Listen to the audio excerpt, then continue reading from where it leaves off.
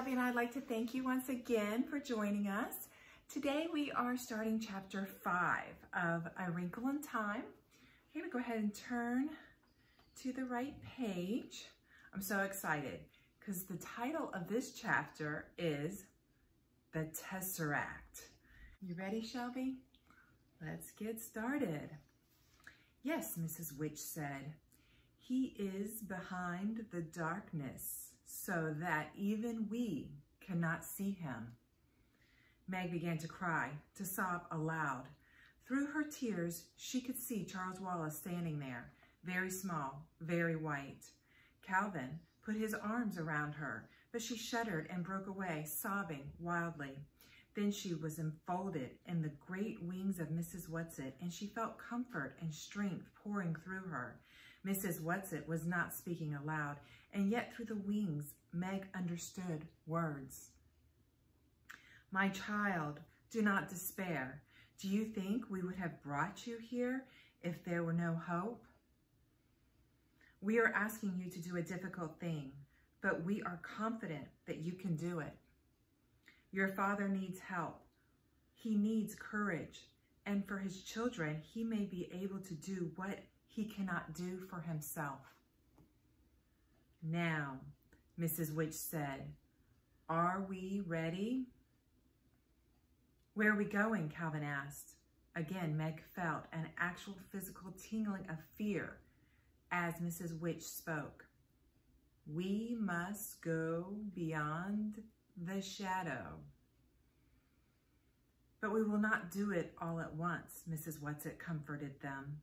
We will do it in short stages. She looked at Meg. Now we will tesser. We will wrinkle again. Do you understand? No, Meg said flatly.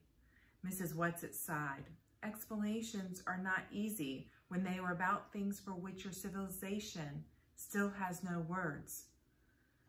Calvin talked about traveling at the speed of light. You understand that, little Meg?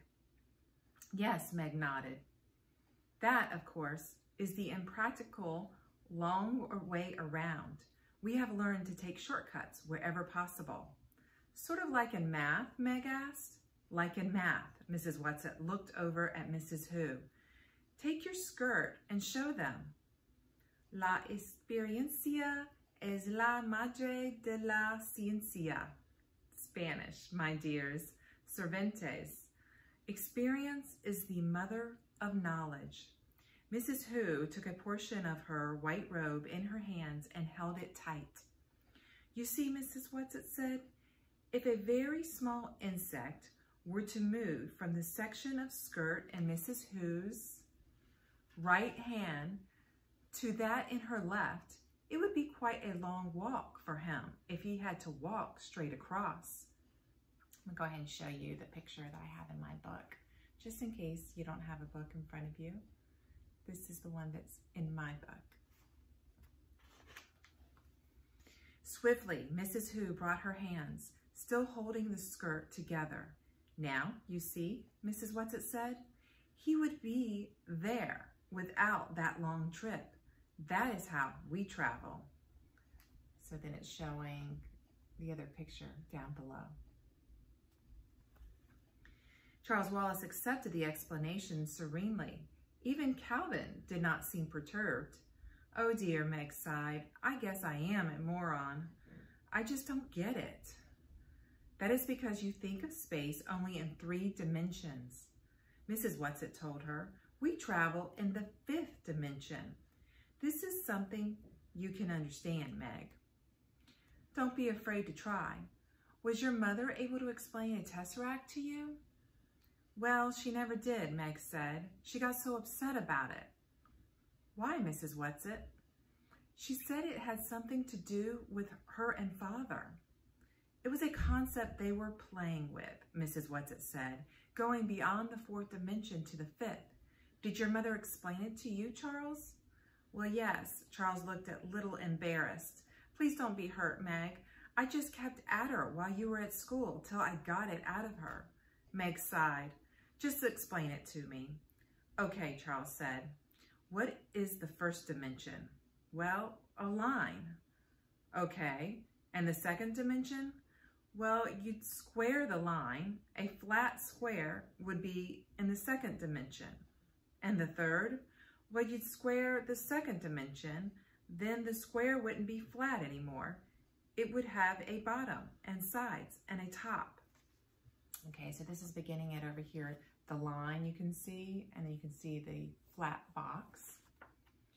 So let's go to the next page, and then they're showing a box with some dimensions, I believe.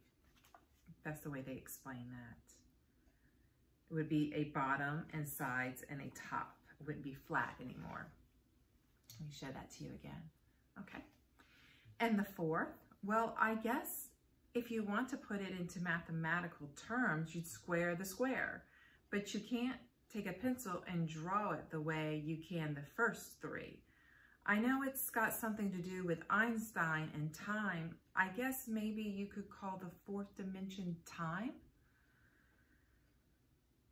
That's right, Charles said.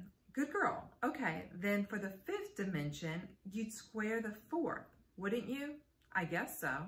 Well, the fifth dimension's a tesseract. You add that to the other four dimensions and you can travel through space without having to go the long way around.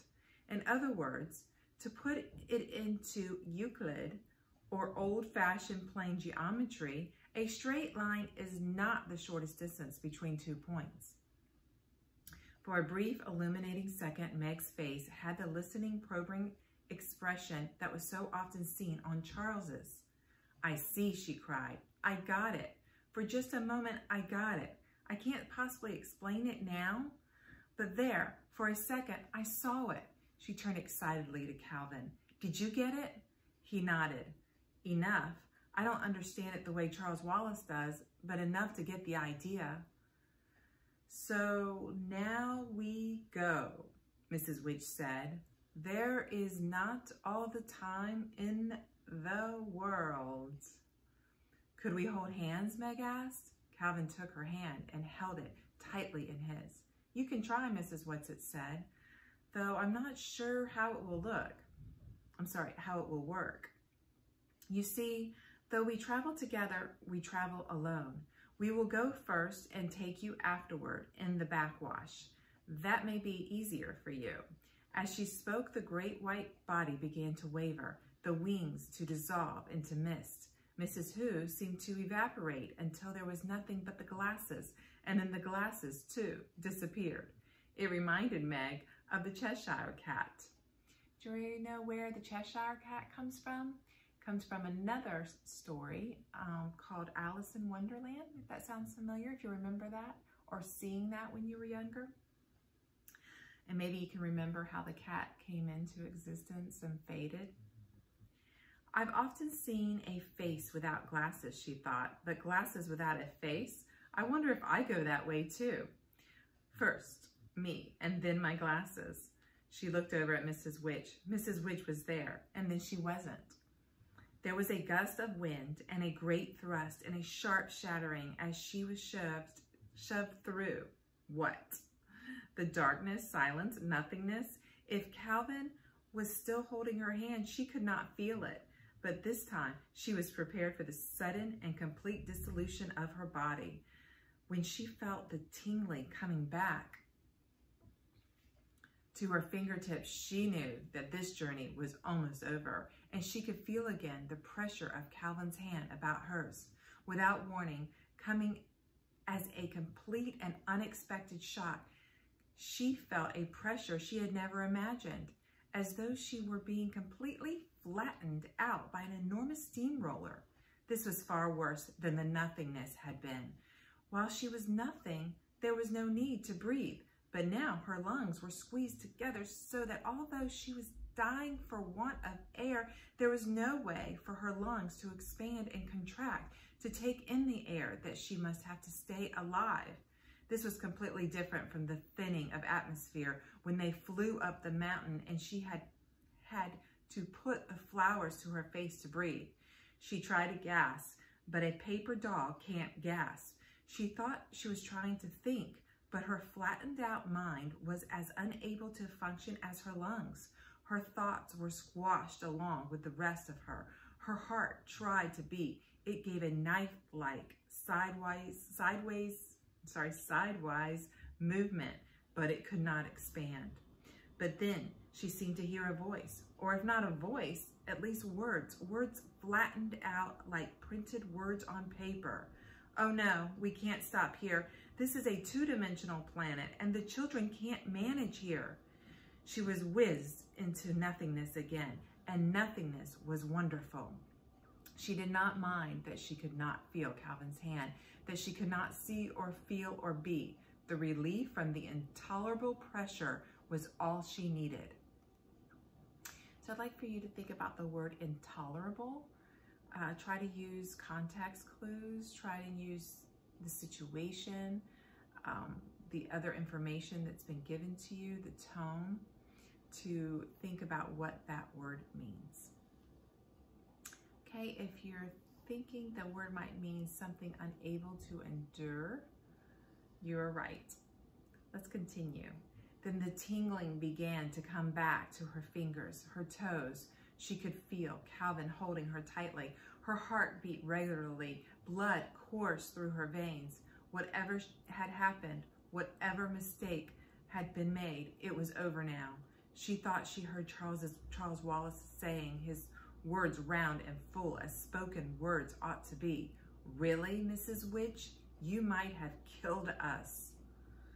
This time, she was pushed out of the frightening fifth dimension with a sudden, immediate jerk. There she was, herself again, standing with Calvin beside her, holding onto her hand for dear life, and Charles Wallace in front of her, looking indignant. Mrs. Whatsit, Mrs. Who, and Mrs. Witch were not visible, but she knew that they were there. The fact of their presence was strong about her. Children, I apologize, came Mrs. Witch's voice. Now, Charles, calm down, Mrs. Whatsit said, appearing not as the great and beautiful beast she had been when they last saw her, but in her familiar wild garb of shawls and scarves and the old tramp's coat and hat. You know how difficult it is for her to materialize. If you are not substantial yourself, it's very difficult to realize how limiting protoplasm is.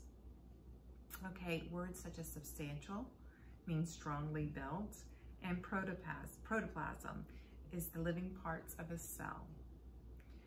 Okay, I am sorry, Mrs. Witch's voice came again, but there was no more than a hint of amusement in it.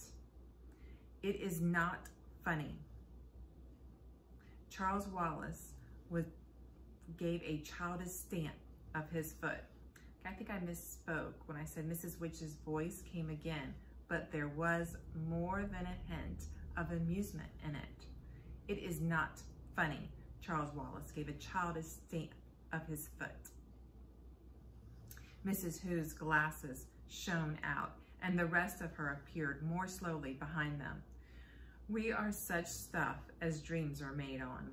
She smiled broadly. Prospero in The Tempest. I do like that play. You didn't do it on purpose, Charles demanded. Oh, my darling, of course not, Mrs. Whatsit said quickly. It was just a very understandable mistake. It's very difficult for Mrs. Witch to think in a corporeal way. She wouldn't hurt you deliberately. You know that. And it's really a very pleasant little planet and rather amusing to be flat. We always enjoy our visits there. Where are we now, then? Charles Wallace demanded, and why? In Orion's belt. We have a friend here, and we want you to have a look at your own planet. When are we going home? Meg answered anxiously. What about Mother? What about the twins? They'll be terribly worried about us. When we didn't come in at bedtime, well, Mother must be frantic by now. She and the twins and Fort will have been looking.